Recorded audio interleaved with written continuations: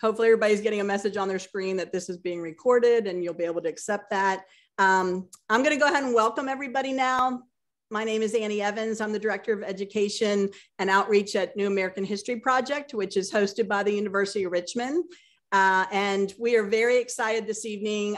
This is going to be a very informal conversation and sharing of information and ideas. I hope everyone had an opportunity to see this incredible film. You should have received a link when you registered for this evening's webinar.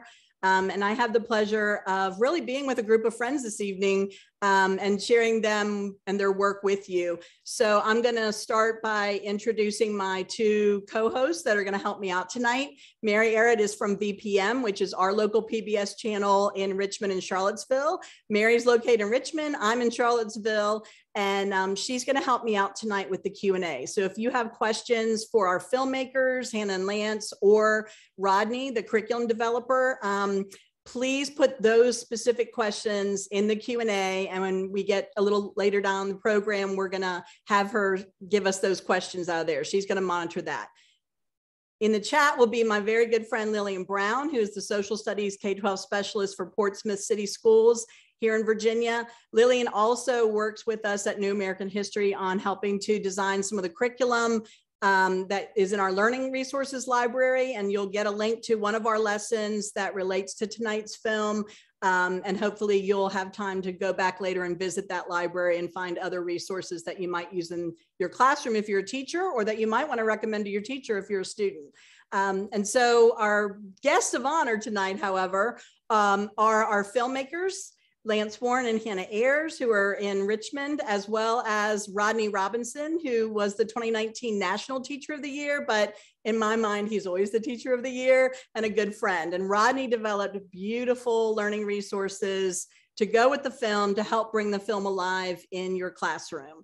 So I'm going to start off just very briefly. I'm going to share my screen and I'm going to show you some resources that we put together for the film, and also for people in general who are sharing, talking about monuments and memorialization, or talking about contested landscapes if you're teaching AP.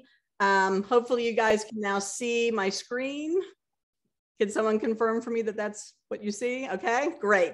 So this is a landing page. If you're a longtime user of some of our content, you're used to coming to our website and finding inquiry-based learning resources using something that we call the 5 E's model, where we give you basically 5 days worth of learning experiences and activities that you can use in your classroom. Or if you're a student, your teacher shows you a different view that would be ready for students to use. But tonight we just created this page because there's a lot of great resources. There's been some wonderful interviews already done prior to this evening. And we just thought busy teachers don't have time to run around the internet looking for all those materials. So we thought it would be helpful to collect some of those for you. And we will continue to add and change this as you know, we find other great resources that relate to this. But I'm just going to quickly scroll down through this page so you know, and you're going to get a link to this and everything else that we show you tonight. Lillian's going to put great links for you in the chat. So this is a link to the screening version. You already got a copy of that. You were able to hopefully view the film, but if not, we also put a copy of how you can get to the film if you want to share it with your class. The VPM page, which I will show you in a moment in more detail, is on here, as well as the PBS Learning Media page that we're going to take a peek into. I included a link. The Smithsonian Channel showed the film, I think it was back in August, and they did a great panel discussion. So I thought you might want to see a different version of a panel discussion with Hannah and Lance were there, along with some other folks who were in the film that are not on our panel tonight. I think Christy Coleman might have been in that one, and Michael Paul Williams and some others. There was also a great NPR interview done just prior to the film premiering at an outdoor venue, Maymont, here in Richmond over the summer. And if you are a Virginia educator, the Go Open platform has open educational resources. If you create a free account, you can also go in and find many of the resources related to the film through Go Open.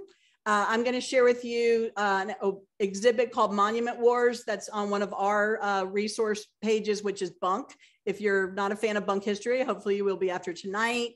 And then a learning resource that we developed that talks about monuments and history in public spaces, that talks about Monument Avenue and how other monuments are being interpreted, and discussions in local communities around monuments, when they were put up, why they were put up, should they stay up. And this is a more general lesson. It's not specific to Richmond, like the film and the resources that Rodney will share. And then the final resource is Explaining Today, which is a Medium post that our executive director, Ed Ayers, wrote last summer when the Black Lives Matter protest and the protest to take down the Confederate monuments in the summer of 2020 were happening in real time. And many teachers have downloaded this particular Medium post. It's probably in our top 2 most downloaded posts. So a lot of teachers ask, they use that in the class. So this is the VPM page. And they do have the screening version up on there. And then one of the great things about it is they give you all the other resources. Many of them plus others are here.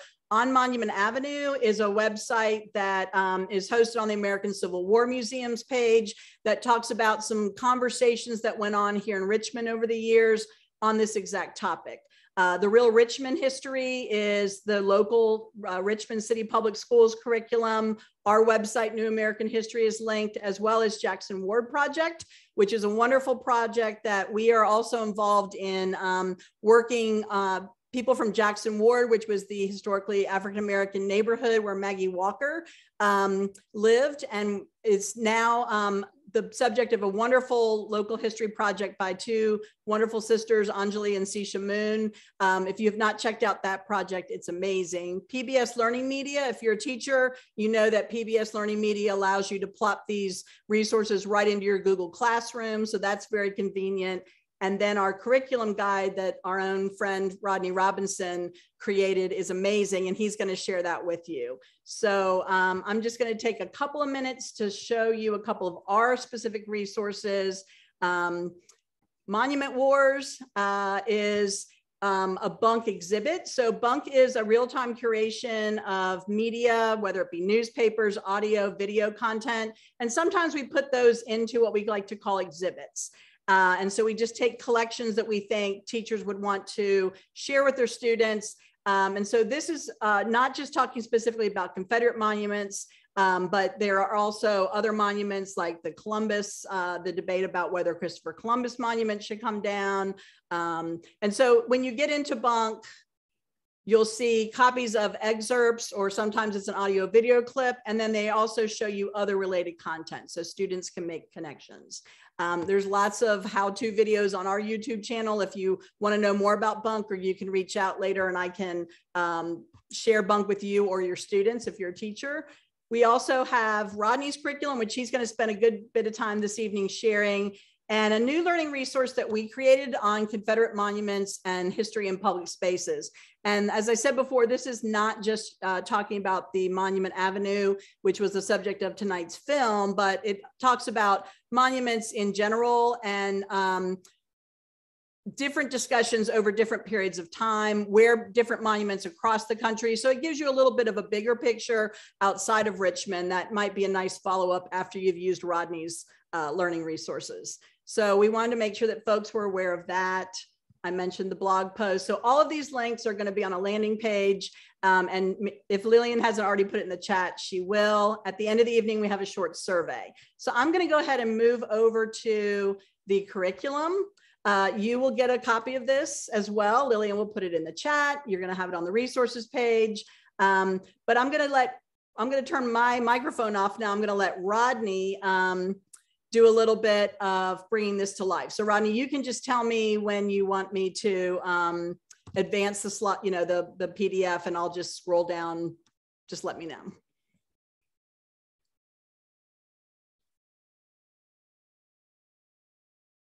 I think you're still on mute, Rodney.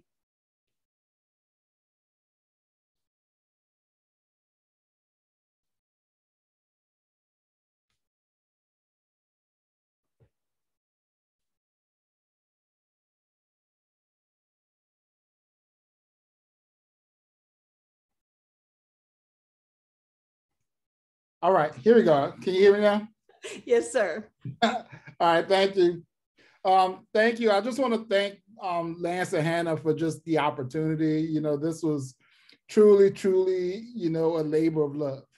You know, as, you know, National Teacher of the Year kind of snatched me out of the classroom and sent me around the country like I was Miss America. But, you know, one of my favorite things to do as an educator was just curriculum work. So when, you know, I was approached with the opportunity, it was just something I jumped on. I was just ready to do because I love curriculum. I mean, it's literally one of my passions, just sitting down, writing out curriculum and working, you know, different things that I think will work for students and for other teachers. And so I was presented with this opportunity, and really my whole thing as an educator is, what are the people saying who lived the time? What are the documents saying? That is really my major focus as a history teacher. And so my whole thought with the documentary was, number one, I don't know how many teachers have the ability to show a whole film in their classroom.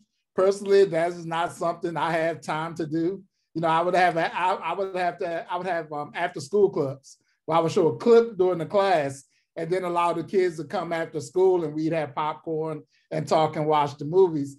But I just decided I was going to break the film up into small chunks for you process. You can scroll down. And so that's the first thing, is table of contents. It's broken down into small chunks. And being from Virginia, I put each SOL objective that could go with each section. And so I gave each section a title. And then with each section, I decided I'm going to find a document that fits this little section, you know, because I always want students to have more context. And as a teacher, the last thing I want to do if someone gives me a film, give me a curriculum guide with a bunch of questions, answers, just those same old boring worksheets that come along from most companies. Thank goodness we've gotten away from that as history teachers. But I wanted to put the tools and the resources in teachers' hands so that you could create whatever activities you wanted with your students, so that you could take it whichever way you do. I really think as what filmographers and what we need to do is put the resources in the hands of the experts, and the experts are the teachers. And so I'm going to put the resources in your hands. So each section I gave a primary source, and then also I gave graphic organizers. I think you got to scroll all the way to the end to get to those. I just want to get a rationalization for my graphic organizers. And so you have all of these sources. You keep scrolling, keep scrolling, keep scrolling, keep scrolling. All right, graphic organizers. All right, there we go. And so what I did, first of all, I know that kids on the elementary level are going to think different than kids in the high school level. And so I created graphic organizers for elementary and graphic organizers for secondary. And what these are, this is based loosely off the Library of Congress graphic organizers, but you know, I changed and added a little more. But it's so that students can analyze any source. You know, it's called SOAP, subject, occasion, audience, purpose, and the speaker. It's just really a whole way of breaking down a document slowly but surely. Subject, what is the document about? You know, then you have to put it in the context, the occasion, and who the audience was for the document was created for. Then what's the purpose of that document being created? And then lastly, which I think is one of the most important things, is the speaker. Who created the document? What was their major motivation? What were they thinking? What were they trying to comprehend? And so this is something I use in my class all the time. And so my whole goal is like to have this graphic organizer so that usually halfway through the year, the kids don't even need the graphic organizer anymore. They automatically have it in their head when they're looking at a document, and they can work through it in their brain. Now, of course, a lot of students still need to write it down and take notes. Like me, I still need to write down, take notes, and keep it organized. But it's just a good way of analyzing a document, a primary source. All right. And so scroll down. Map analysis worksheet. This is one to use for maps. What type of map is it? You know, what are some of the physical characteristics of the map? Who created the map?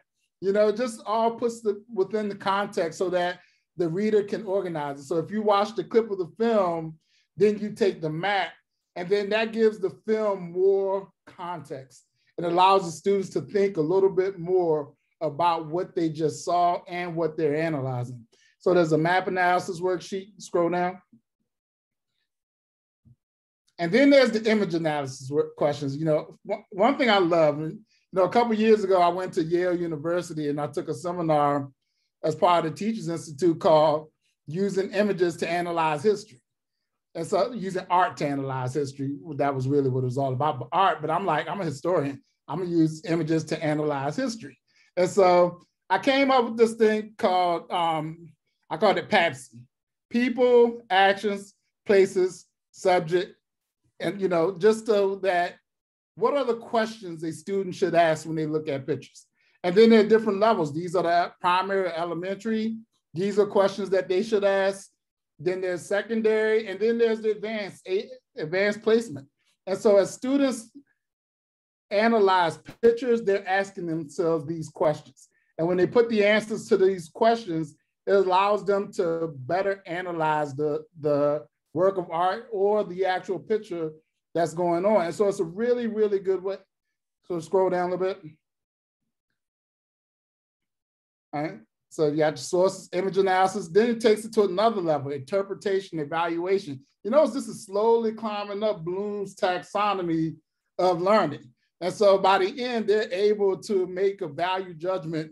And not only can they make a judgment based on the image, but they now, if they've answered the questions, they can go through and prove this is why I can make this statement about this picture. So it's not just the kid looking at the picture and saying, oh, I think this is a bad representation. If they've answered the questions, they now can, if need be, write out a defense. This is why I think this is a bad representation. And so it's just a really good way of helping students, one, organize their thoughts, but two, be able to explain how they concluded their opinion. And so it's just a really, really great way. And so I really, really like doing this. I really think it's important for students to be able to look at a picture and not just say it's good or bad, but also to give it context, to give it, say, well, I think the people in this are doing this, or if you look at the way this guy's positioned, I would say it's really a way of allowing students to use the skill that they naturally had. And that's that observation. You know, one thing about my kids, and anybody who works with kids, they're very observant. You know, any teacher who's ever cut their hair or wore different sneakers, your students notice that immediately. Well, why not use those skills in the classroom? Look at pictures, analyze historical sources, and have them form their own opinion. And then if you scroll back up a little bit,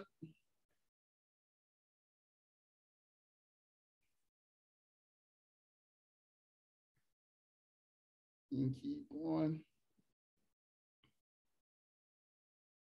Keep going. Keep going. Keep going to the RAF portion. All right, thanks. So I decided to put some project-based learning activities. And one of the favorite things I love is the RAF. And the RAF is basically the RAF does, it gives students choice. You know, the student who's very artistic, they can use those skills to analyze you know, their work. Student who's very poetic, they can write a poem. The student who likes to write just in general, they can write an editorial. It really taps into all the skills that the students have, rather than just saying, write me a paper analyzing, you know, the monuments. I can say, okay, pretend you're a person, write an editorial to a newspaper, or pretend you're an artist and draw me a political cartoon. And so I like it because it has student choice. So you give them a role. What is the role of the student? The audience, who are they addressing the project to? What is the format? And then give them a topic. You know, and one thing I love about this, sometimes when I give my students the assignments, I would leave it have a blank space. And like a student could say, hey, I want to express what I feel about the document, about this picture by drawing my own picture. And so, hey, student choice. But it really, I often say it's like driving a car.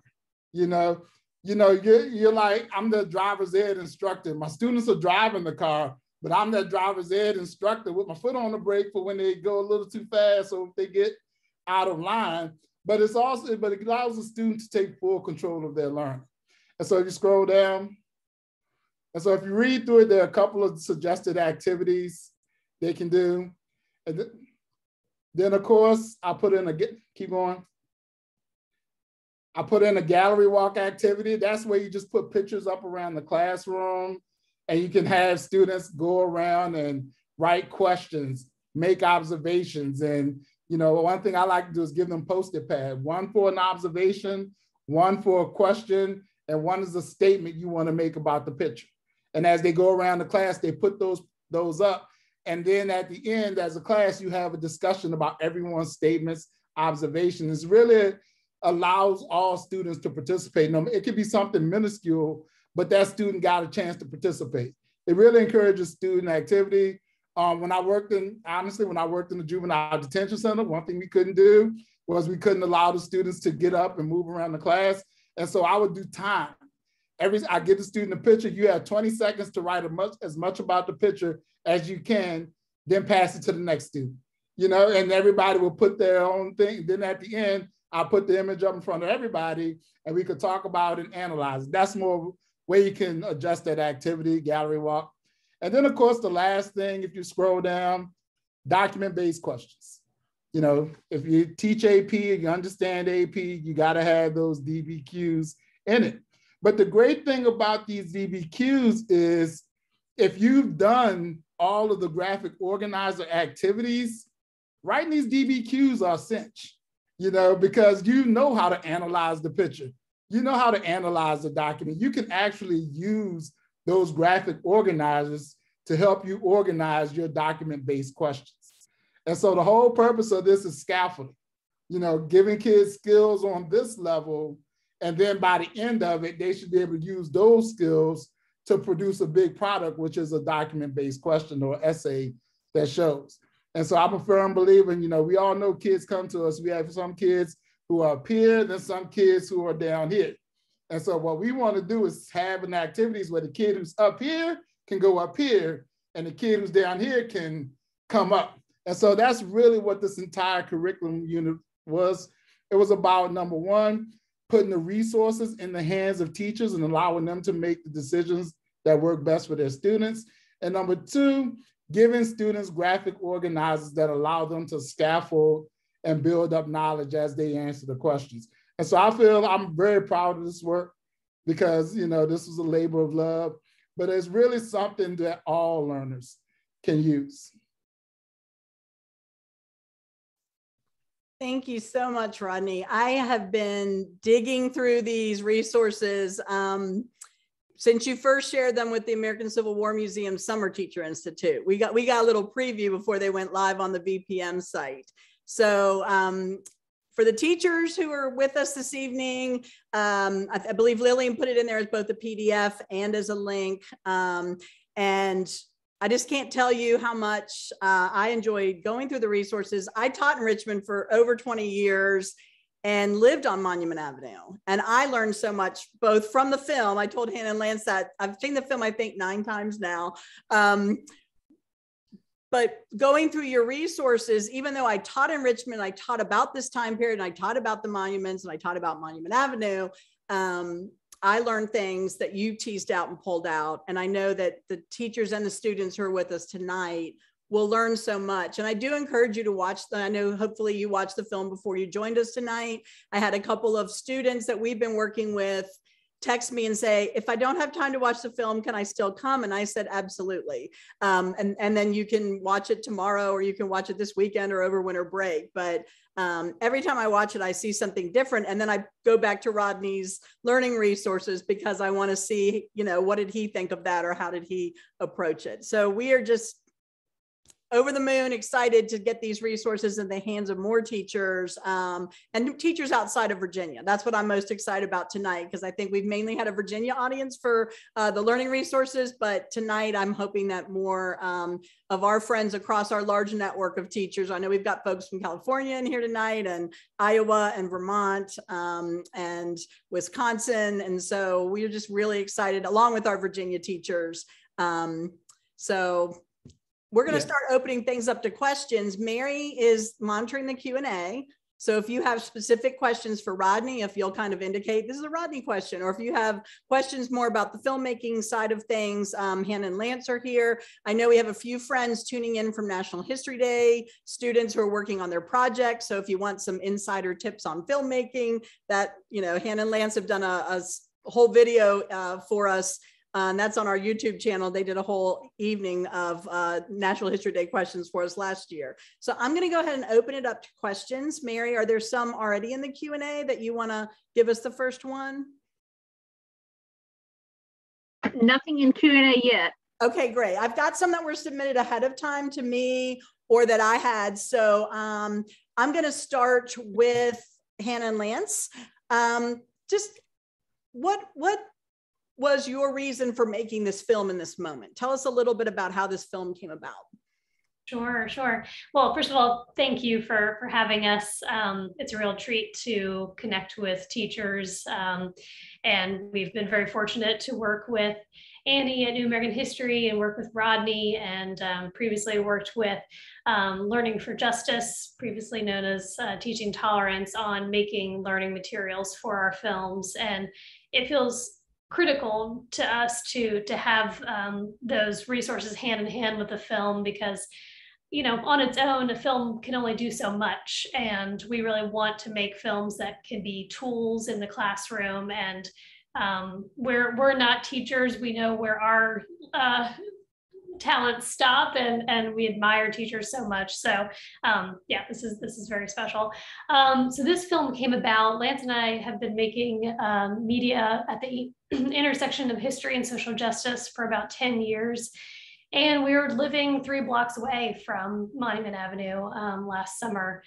And when we saw the protests right on our doorstep, we realized this was a really urgent moment, and that more people were paying attention to not only the current situation, but also the undercurrents of why this was happening. We were looking for a way to contribute to the conversation, and thought, well, a historical perspective could be really useful right now. And we were really moved by the size and scale of the protests, and wanted to really recognize how that was part of a continuum of resistance to not only the monuments, the physical statues, but all symbols of white supremacy in Richmond. And so we decided to kind of dig in. We approached VPM very early on in June, and we're fortunate that they signed on very quickly and said, yes, this sounds like a good idea. We hit the ground running, and quickly realized that, you know, if we're going to tell this story, it's really telling the history of Richmond since emancipation. And, you know, we use the lens of the statues to tell the history, but because that story had never been told in that format, we kind of embraced the opportunity to say, okay, let's dig in, and let's really lay the groundwork for what's happening all around us. Yeah, and just to highlight one thing that Hannah said, I mean, this film, I think it's important to recognize, is not a film about Richmond's Monument Avenue. It's not even a film about Confederate monuments more broadly. It's a film about 160 years of Black resistance to white supremacy in the former capital of the Confederacy. But it's a story that has its own echoes and symmetries in cities across this country. That story, that bigger, longer, deeper story, allows us to see that the Confederate monuments are just one of many, many forms of white supremacy. It's a reflection of white supremacy. So the resistance to the monuments in 2020, as the people who were fighting on the front lines will tell you, it was never just about those monuments in the first place. The problem wasn't the statues. The problem was, and the problems remain, far deeper and more pervasive. And so they have always been. And what we wanted to demonstrate was that just as people who were on the front lines in 2020 fighting understood that, had demands that went well beyond the removal of Confederate iconography, so it was the case for decades and generations prior that Black Richmonders and other people of conscience who allied with them were determined to remake the city in a way that all people would be welcome here, that a city that has a profound Black history would have a profound Black future. That is a story that has generally not been told because it's reflected poorly in monuments celebrating Confederates. And that was a story that indeed, as Hannah said, in the moment when suddenly way more people than usual were standing up and saying, oh, yes, Black lives matter, Black history matters, we didn't know how long they would say that. And I think anyone who has looked and observed and taken part in everything that has come to pass in the last 18 months would agree. A lot fewer people seem concerned about that now than did last summer. And the effort to make the film was in part an effort to seize something of that moment and create something lasting. And it's one reason, just to emphasize one more thing that Hannah said, why we reached out to Rodney Robinson over the summer when we were first getting into it, because we know so well that the only way a documentary film, any piece of media actually makes a difference is if it's taken into the hands of skilled teachers like Rodney, like yourselves, who can actually put it to work. And so that was a primary goal from the start. Absolutely. And that kind of leads me to my question for Rodney. Did you approach this curriculum project differently than other projects that you've done in the past for your own classroom in Richmond? I mean, because of what, the scope of this, and you're in Richmond as well. So you were kind of in the heart of those protests going on in real time.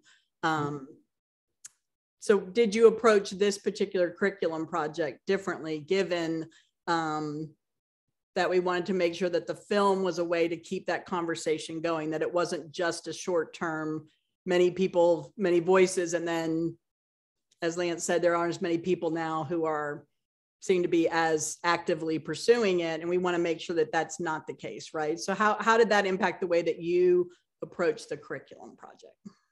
Well, one thing I loved about the film itself was just the use of the primary sources.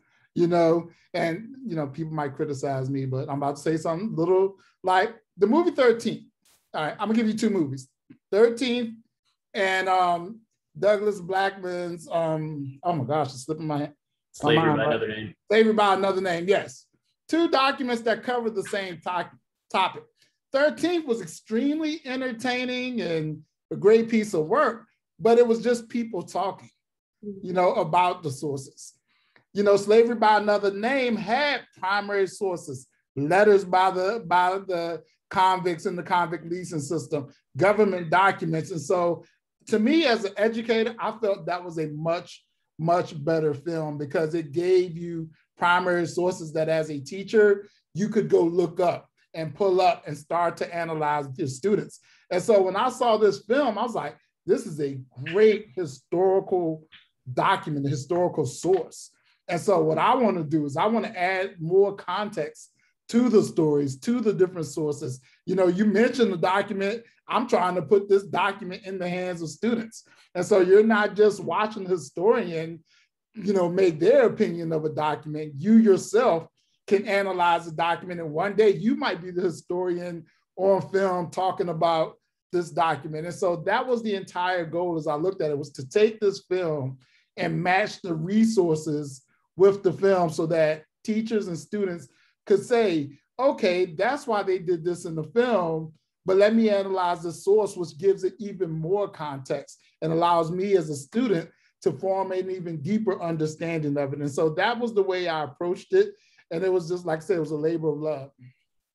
And I think that was one of the parts when you first shared these curriculum resources with us this summer that I was so excited. And I know that the other teachers in the workshop, the way that you paired each segment by chunking the film into the segments, like you said, we don't usually have time to show the whole film, or you may want to kind of revisit the film throughout the year because it really, as Hannah said, it spans, decades of resistance, and it tells so many stories, and you can break that apart and just do pieces all throughout the year. So I was really excited when you showed us how you paired the documents and then the learning activities. And I really loved the way that you made it so accessible, because you scaffolded it for different, not just ages, but also, you know, I've had a couple of teachers say, I know that Rodney put this part in elementary, but my middle school student, you know, has only been here for a few months. He's still learning English. So I'm letting him do this piece of it while these kids over here are doing that.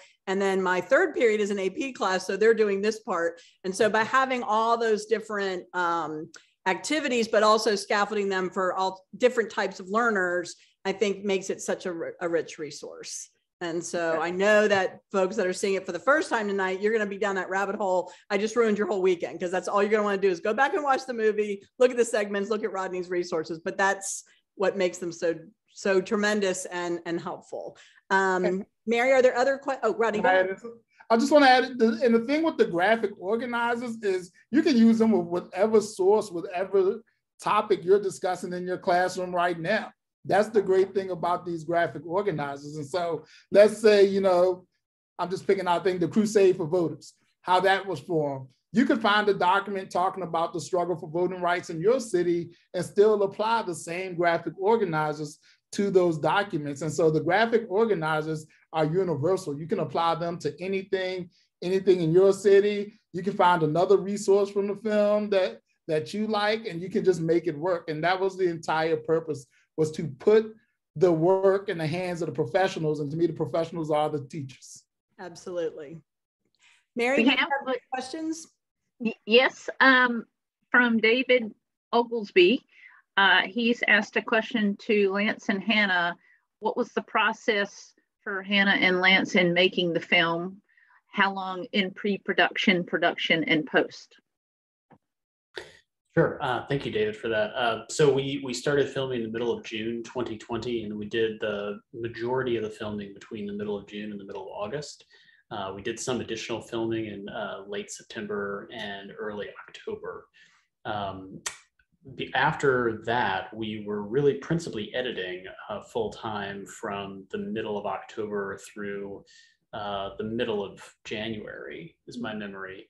And from about the middle of January until early May is when post-production was happening. And what that means in the case of our film is all of the images that you see in the film, for those of you who've watched it, they all have a sort of three-dimensional effect. And that's achieved through a couple of motion graphics artists who we collaborated with, who by hand treated every single one of the 300 images that appear there. So for 4 months, they worked at that to create the images in the way that you see them, or to render the images the way that you see them. That's also, we did things like color grading all the interviews and audio editing, and we worked with a composer to create an original score and arranged other music. All of that happened in a 4-month period from January to May. And then from May till late June, when we premiered, it was basically working on preparing that big premiere event and rolling out. And I'll add that we felt a sense of urgency with producing this film. So we really hit the ground running and wanted to go through all steps of that process as swiftly as we could while still, delivering on the vision that we had. And it was because of the sense that people are really paying attention right now. Wouldn't it be powerful for this film to come out at the anniversary of this summer's uprisings, and maybe we could grab people's attention again and kind of help ask the question, what did that all mean? And what do we still need to do to realize these hopes and visions for the future? So, a lot of pre-production and production were happening at the same time. We were doing tons of research and reading. And, every time we'd interview someone, that would open up new questions and new ideas for other people to interview. We interviewed over 30 people, and unfortunately knew a lot of those folks from previous projects, so we were able to draw from existing relationships. And of course, we also met new folks who we hadn't had a chance to intersect with. But yeah, a lot of archival research was happening this pretty much the entire time as we kept adding layers and yeah, making sure that the primary sources really revealed what this history looked like. And I know that we have students working on National History Day projects now. And so I think just hearing all those different steps, you know, as a student filmmaker, they're starting their first steps. You know, they're probably not going to have a professional composer or, you know, a sound editor, but, you know, your work gives them something to look up to and aspire to. And I know that some of the students that were with us when you did the evening for us last year, I was a judge. Rodney, I don't know if you helped judge the Richmond Local History Fair that I know your school division has, but I saw some giant bumps last year in the quality of the student films. And so if you know, it's not too late if you're a student and you don't know about National History Day, email me, I'll get you the hookup, or I'll get your teacher the hookup. It's a great project. To me, it's the best project-based learning there is out there. So I can't say enough good things about National History Day. Mary, are there other questions waiting in the queue? Yes, so Martina and Lance and Hannah sort of answered part of Martina's question. She asked, how long did it take Hannah and Lance to research and compile data for the documentary? And if it wasn't Hannah and Lance who compiled the research, who did you outsource it to? So we did lead the research effort there. We did collaborate with another person, his name is Charlotte Juergens, who was really central to the effort. She was our archival producer. And what that means is that when we would, say, be working on a part of an interview and somebody would mention a particular moment in the history of the crusade for voters, or maybe something involving the streetcar boycott of 1902, we would think about the type of images that we, you know, in our imaginations thought would really best fit in that part to evoke what we were hearing about from the interviewees. And then we would ask Charlotte, who is both a filmmaker and a trained historian, to scour the archives, as many archives as needed, to find those images if they existed. And she ultimately worked with more than 50 archives to compile about 1,000 images, 300 of which are in the film. And we had a very complicated Google spreadsheet to keep track of all that. And so Charlotte was a key partner in that, just because, you know, the scale of the effort was pretty substantial. But yeah, Hannah and I led that effort, imagining what sources we would need, and working with her to go track them down. I bet there's a lot of teachers that would want to have a copy of that spreadsheet. I'm just saying.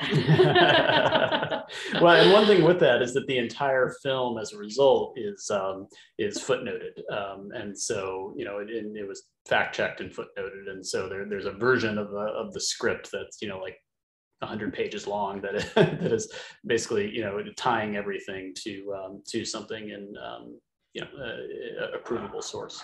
And Hannah, I didn't mean to cut you off earlier. Oh no, you're fine. You're fine. I was just going to say that we also had 4 story advisors who were critical in helping us figure out what to include in the film, what not to, who we should talk to, kind of how to weave it all together. So they played really important roles very early on in the process. They were some of the first calls that we had, and then also reviewing cuts along the way and giving us feedback about, you know, you're really missing this thing, or you need to emphasize this thing. So there were in total 40 people involved in some way in making the film. So we certainly had much needed support in a lot of those areas. When looking at so many different generations that this story spans, did anybody's message, or in those conversations you said you talked to some people, what surprised you the most? Were there any interviews that you conducted as part of the film that something really surprising happened?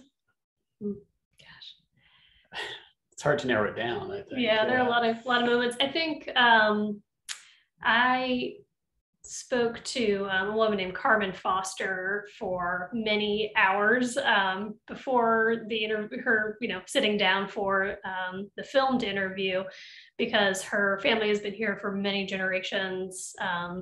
And she, you know, also worked in some of the early mayoral administrations and had all of this firsthand knowledge of really how Richmond has evolved over her lifetime, and also the stories that were passed down from her dad, who was a dentist and community historian.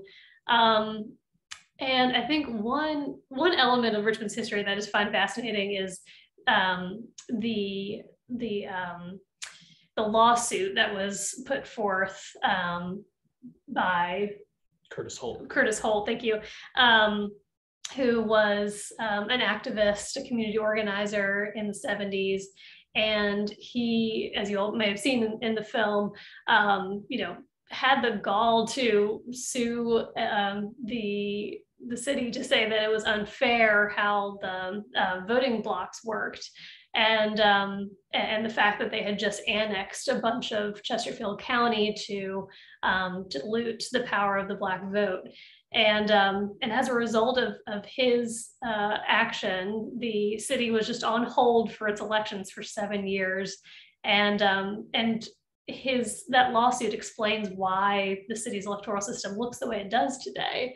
And I think that was one story that just really helped me to see that, here's yet another example of individuals standing up for what they believe in, and why we have the district system now is totally tied to that person's actions. I think an interview that sticks out for me, and calling it an interview is kind of too small because his role in the film was so big, and that's that of Joseph Rogers, who's a story advisor. So he's one of those core 4 people whom we worked with. And of course, if you've seen the film, Joseph is represented quite a lot. He's the guy in the purple blazer and the tie. And Joseph's story, in short, is a staggering and a stunning one, which is that he is descended from a man named James Apostle Fields, who was born enslaved and escaped slavery twice, ultimately reuniting with his family at Fort Monroe, also known as Freedom's Fortress here in Virginia, and went on after that to go to school, go to college, go to law school. He, among other things in his life, earns election to the House of Delegates. And he is one of the last people still in office as the fall of Reconstruction and the rise of Jim Crow in Virginia is making it impossible for Black Virginians to hold public office. Joseph Rogers, the contemporary person, knows this history well and has really, in many ways, committed his life to making that history clear, but not simply as a sort of genealogical project. Joseph is a community organizer. He's a public historian until very recently at the American Civil War Museum, and soon to be elsewhere, and I don't know if that's public yet. So it's out there. That's great. So he'll now be the Virginia Museum of History and Culture, which is wonderful. And the point I'm making with that is that this is a commitment to educate and to engage people in a history that indeed is very personal to him. It couldn't be more personal in that it's the history of his family, but Joseph knows well that it is also the history and the reality of so many families, Black Virginians, Black Americans, and he's trying to continue to make that real and alive and for people today. And I think the way that Joseph evokes that history and connects it so deftly to the present and to urgent needs that have to be addressed now is really special and not something you see in most films. He's not the sort of person you're going to meet most days. Yeah, and you touched on 2 things that the part about annexing Chesterfield, and we just did a webinar. I know our friend David Olson's in here with us from Retro Report. We just did a webinar last month about gerrymandering and redistricting, and every state right now is going through it. Rodney, I don't know if you taught civics. I know you taught history, but I don't know if you also, I know we've all taught everything. When you teach as long as Rodney and I do, you teach a little everything. But you could use this class with your US history class in middle school or high school, and then you can turn around and use it with your civics class in middle school or your government or your AP at the high school, because there's just so many layers to pull it apart. And Rodney, I'm going to pick on you now, because some of these topics that Hannah and Lance just talked about, the lawsuit and the annexation, but then also the role of the public historians and the way that Joseph has been relentless in tracking down these stories. And I'm scanning through the chat here that Lillian's been helping us with, and Mary. We are living in a time when teachers are kind of being questioned, and there are, laws being passed, and there are, you know, people who are concerned about certain concepts being taught in schools. And I love how you started your conversation, Rodney, with putting these resources in the hands of people that know it best, which are the teachers, because not only do they know the documents and they know the history, but they know their students. And gifted teachers know how to bring this to life using rich resources like you. But what advice do you have, Rodney, for teachers who are feeling like, I'm not sure I can use this film, or I can use these resources, I don't want to get in trouble, or I don't want to, you know, have a parent call and complain, or I don't want an administrator to, you know, are there any thoughts that you have on that topic? Because I know a lot of teachers have, you know, been concerned about this for the last few months. So words of wisdom from you. I mean, I don't know how these are words of wisdom, but I'm always John Lewis. I'm gonna get into some good trouble, you know, as I move it. But the reality is, if I'm reading a primary source from the Richmond Times-Dispatch in 1887, I mean, what do you have to say about that? You know, that's the local newspaper. What parent's gonna say, I don't want my kid reading the newspaper? You know, or if you find a letter written by a legislator, you know, these are primary sources. I think the argument today has sort of been like, let's find these boogeymen, let's find 1619 Project, let's go after abolitionist teaching Bettina Love. And that's what today's gibberish is all about. But if you actually focus on primary sources, these are the sources from the day. What are you telling me I can't use the Constitution?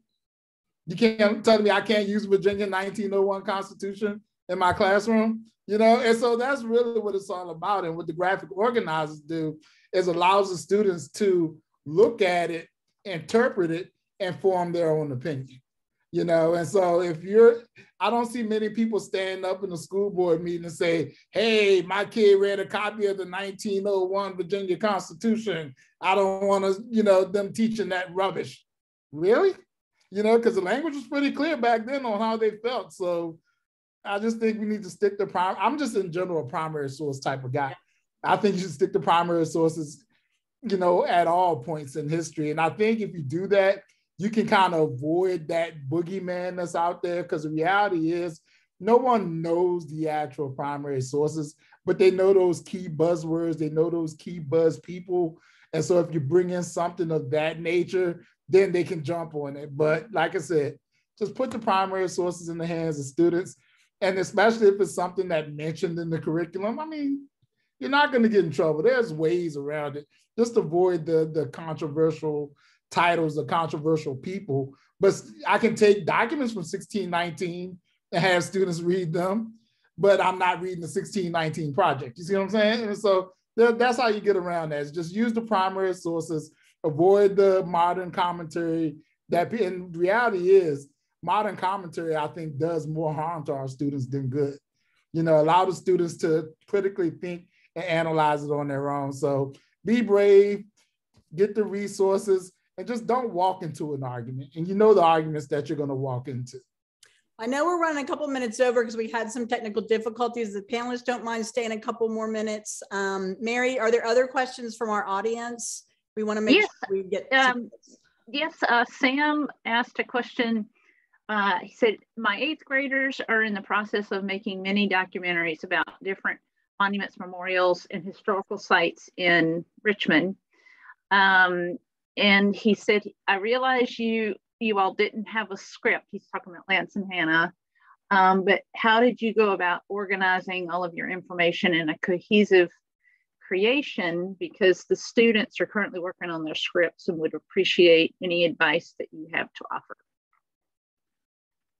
Well, thank you for that, Sam. I'll just say briefly, we definitely had an outline and an ever-evolving outline. And by that, I mean that as we conducted interviews, we responded to them. And so if we learned something in an interview, whether it was information that was new to us or it was information characterized in a new way, interpreted in a new way, we adjusted our outline accordingly. So we didn't for this project and for no other project have we kind of decided what the film would be and then gone out to find people to fill in those blanks. We have started with a vision and then gone and talked to people to learn what is the real story, and how can we frame that real story within that vision, within the broad argument that we're trying to make, but all the details come from the actual work, the interviewing, the research, the sort of reporting of the story. And so we had an outline that we followed and that we adjusted as we went along. Yeah, and I'll say too that, you know, though this is a visual medium, we actually do a lot of writing. Yeah. And a lot of research in the form of both primary and secondary sources. And often, you know, we need to really organize our own thoughts and collect information from different sources and put that on paper. And, you know, we have pages and pages of Google Docs where it's just kind of mind dump of, you know, oh, I learned this thing and this thing. And then you kind of place those things in the outline that you're developing and that's evolving as you're doing your interviews and making sure that you're bringing all those pieces together. But certainly writing is a critical part of the process. Okay. And I would just say, you know, with regard to making many pieces about monuments, I think that's potentially really interesting, and I'm sure you're directing your students on it in an interesting way. I think the thing about monuments, whether it's here or anywhere in the world, right, they reflect the people who put them up and who maintain them and who make sure that they stay up. And so one thing that we didn't find any interest whatsoever in bringing into our film and talking about was like, who sculpted that monument? And, you know, what was the kind of sort of art, you know, movement that it was, you know, responding to, or what were its aesthetics? To us, that just wasn't interesting. What was much more interesting was, why was it put up in the first place, and who kept it up, and why were people against it, and what language did they use, and how did that align with various sort of, you know, political histories that were ongoing, you know, always kind of zooming out from the monument and looking down from the pedestal to the people below. That to me is what's most interesting about monuments, is the people and the ideas that swirl around them, much more than the stone. Yeah, one of the articles that's in that Bunk exhibit talks about the power of empty pedestals. And working with some students in Richmond this past fall, kids were talking about what's going to happen to these empty pedestals. And so talking about, you know, how it really does change the physical landscape. And Rodney, you may have to write an addendum to your resources. We may have to add a few more learning resources on later. I know that that's a big topic of discussion with teachers, is what do we do next? Like, is Monument Avenue still Monument Avenue when there are no monuments left? But I keep reminding them there is a monument left, and that's Arthur Ashe. So that's a whole other discussion. Other questions, Mary? I know we've got a couple more minutes, and then we'll let folks go. And I just want to say, if you think of questions later on, Lillian's going to put my email in the chat for you. And it's perfectly great. If you have a great question or student, you know, if something comes up, email it to me and I can hunt Rodney down and Hannah and Lance and try and get an answer for you afterwards. But Mary, are there any other questions waiting? Yes, one just popped up. Okay. Martina asked, let's see, if you've already answered this, but has your documentary gone off to be picked up by any streaming services? And if so, could you tell us how an individual gets to have an opportunity to have their own documentary picked up by any streaming service? If not, a better question would be, how do you get your documentary to have a chance to pick up traction, i.e., how do you get documentaries shown in venues? That, in many ways, is the million-dollar question, and I think the answer to it is both specific to each project and always changing. I think the best answer that I can offer is a very brief one, which is partnerships. You're never going to be able to do it on your own, and no matter how big or small the film, if it's had an impact, it had a lot of people involved in it. And that's not only people behind the scenes helping to make the film, which are critical, but it's people like Mary at VPM and Annie at New American History and Rodney. It's so many partnerships that can elevate the work and elevate the vision if it's worth elevating. That's how you do it. You don't do it on your own. Yeah, and our main goal was to make sure that this film was available to Richmond, to teachers, and for all those folks freely streamable. So we didn't want it to have to be, you have to remember your 8th password for a streaming service. Not that, I mean, there's plenty of great stuff on streaming services, but, for this, and, in part, we were able to do that through the partnership with VPM, that, this film was fully funded by them. And so we didn't need to worry about anything except let's just get it out there and make it super accessible. And streaming services, yeah, it's a tricky landscape, and it's a really one where you have to know people. But Lance, like Lance is saying, it's great to start with your local PBS station, your local partnerships with school systems, and you can maybe not get as big of an audience as you might like, but sometimes it's more important to have a targeted audience and make sure you're really getting the film seen by people who can put it to work and gain a lot from it. And another way to do that is to make films that people actually need. Several years ago, we made a documentary about the history and the legacy of lynching in the American South. We had the opportunity to tour that film to 80 sites in 30 states, screening it for small and large groups, thousands and thousands of people.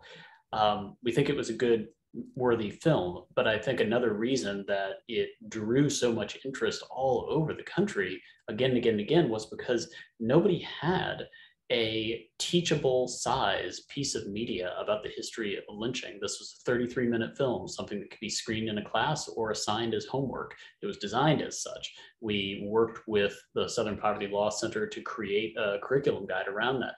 These were things that didn't exist. And so teachers were keen to bring that into their classroom, to see the film, to think about how to work with it. A critical aspect of that is that it was filling a gap. And so I think that that's another way to make sure that your work actually reaches an audience, is that you're creating something that needs to be out there. Yeah, that's actually how I first became aware of your work. Was you showed the film An Outrage at the State Social Studies Conference and did a panel at that time. Rodney, I don't know if you had already discovered Field Studio before that, but that was my first time becoming aware of their work, was at the Social Studies Conference here in Virginia. And then of course, The Future of America's Past, we've been writing learning resources to go along with that series on PBS. And when you mentioned Fort Monroe, Rodney, and you mentioned John Lewis, we developed learning resources based on the Freedom's Fortress, which was the premiere episode of The Future of America's Past. We have one on John Lewis that's based on the primary source, which was the letter that he left and asked to be released after he passed away. And so embedding sources, but like you said, Hannah and Lance, these are things that teachers needed desperately, but we didn't have great resources for. And so that's why when someone like Rodney comes along and develops resources, not just one, but multiple at multiple grade levels and multiple ability levels. And I know that we are running out of time. And Mary, if there are any more questions in the Q&A? No, there are not. Okay, I just want to. If I can just emphasize one thing that yes, Rodney. Lance, please. If I can just emphasize one thing that Rodney said that I think is really critical. He in responding to a question about kind of like how can teachers teach a good, full, and truthful history without getting in trouble with people, and he referred to making sure to just touch on things that are in the curriculum. I think one of the most powerful parts of the curriculum guide for this film that Rodney created are the several pages where he aligns it to the Virginia standards of learning and the Common Core state standards.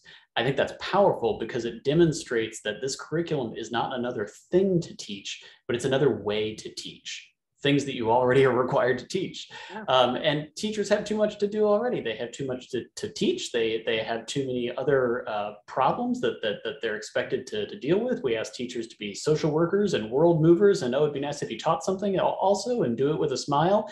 Teachers are asked to do way too much. And that's why I think those pages where Rodney ties the film and the activities in the curriculum guide to the standards that already exist, the teachers are already being assessed on, that's crucial. That is what demonstrates that this is actually something you can work with. It's not just like nice to add it on top. Absolutely. Rodney, I'm going to give you the last word. Is there anything that I haven't asked you, or that other people who've spoken to you about these wonderful resources, is there a question you wish somebody would ask you? I'm going to That's not a question I wish. It's just sometimes just be prepared to go on the resource hunt, you know, because as a teacher, you get this one resource and like, ooh, that reminds me of something I looked at some years ago that would fit into this, that would do this. And then next thing you know, you're on the resource hunt, but at the same time, it's that labor. You love doing that because it's for your students. Like, just an example, we're talking about Curtis Holt.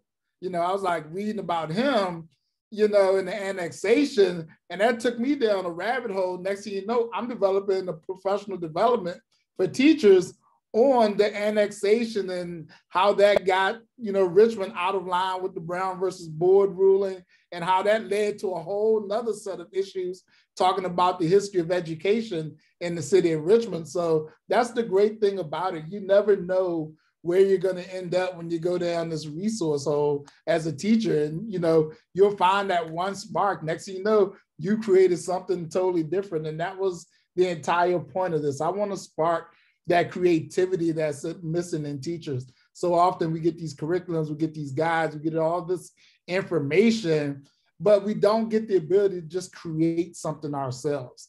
And this film and this curriculum is there to inspire you to get creative, to get back into the things you love, get back to being a historian, because that's the reason we're all history teachers as well, because we're historians and we want to make our students historians. So just get back into the history of it and enjoy it. Well, thank you so much. We loved having you guys here. We loved our participants in the chat, tuning in. We love teachers, obviously. Rodney, thank you for making these resources, and Hannah and Lance, thank you for making this film, and more importantly, making it so accessible. I want to thank Mary and Lillian. Lillian has been kind enough to drop a very quick 2-question survey into the chat. If you have a moment to take that survey, it just gives us feedback and also a way to follow up with you if you had more specific questions we didn't have time to answer, or if you think of something later on. And we will be posting this on our YouTube channel for New American History. So if you know, if people had trouble logging in at the beginning, or there were other things going on this evening, and I hope this will be the first of many conversations. We love working with everyone who's on this panel, and I know that our paths will cross again, but in particular, we want to thank our filmmakers and thank Rodney. So Hannah and Lance and Rodney, thank you for your beautiful film and your beautiful resources, but more importantly, thank you for supporting teachers. So with that, I will say goodnight to all of our friends in the chat. Thank you for joining us, and have a great rest of your evening. Thank you. Good night, everybody. Thank you.